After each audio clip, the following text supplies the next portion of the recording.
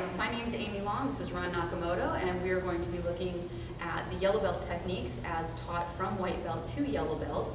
There should be a difference that we will be noting throughout the series of the differences between when you're first learning it and how to teach a white belt to yellow belt versus a more advanced. The techniques should look different as you go along. The first technique is called delayed sword. It's the first technique generally taught to white belts, and I'm going to go over the concepts that are in it. It is generally done, we teach it for a right hand lapel grab, right hand to my left lapel. It can also be done for a push, a step through punch, anything that is coming in that general direction. First we're going to show what it looks like as a white belt would be doing it, and then we'll explain the concepts. The grab comes, you're going to step back, block, kick, chop. On the other side, see what it looks like here. Stepping back, block, kick, chop. What we'd like to talk about in this technique is that with all areas in Kenpo, there are 3 zones that you want to get covered, height, width, and depth. For any technique, you want to cover at least 2 of those zones, preferably 3 when you're doing it.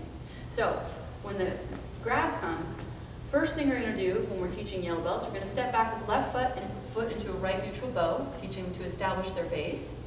At the same time that you land, discussing marriage of gravity, gravity plus force equals power, one of the 3 power principles, you're going to, at the same time, do an inward block, hopefully knocking your opponent's hand off. Left hand is going to come up as a check.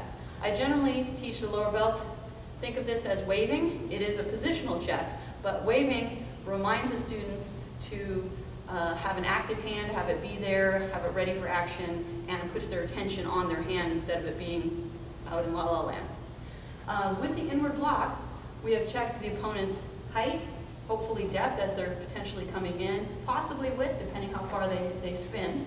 From here, teaching white belts is going to come up into a cat stance, which as we know is a transitional stance.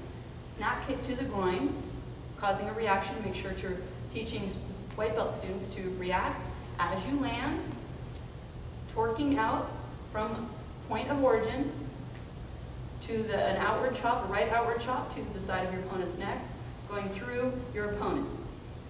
One of the concepts that we go over in our class is to go through, not to. So, but as a white belt, we want to show them that it goes just past the to, or the through point, just past the to, just into the through.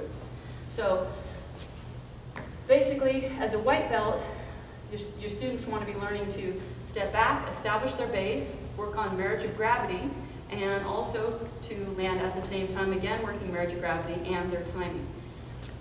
As you move through the ranks, it should no longer look like block, cat stance, snap kick, plant forward, and chop. It can start to blend together as you go along. A little more advanced would be then going 1, 2, 3 as you land, or you can just blow the whole thing together and go,